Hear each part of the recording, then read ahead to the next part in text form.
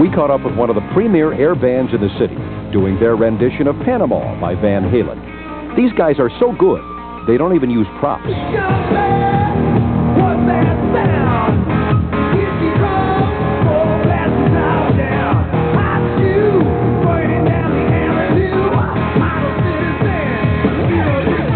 It's just a release. I think it's the same reason that rock stars really are rock stars. We do it just to do something crazy and release, and they do it, but they get paid. Notice the attention to detail. I'll study a guitar player on a video or live and find out how he's moving his fingers, where his fingers are at a certain chord or whatever, and I'll copy that. And I take it serious. I really do. Hopefully I want to play guitar someday. Really want to play guitar, but I doubt it. I don't know how to read music. I guess this proves that faking it can be fun.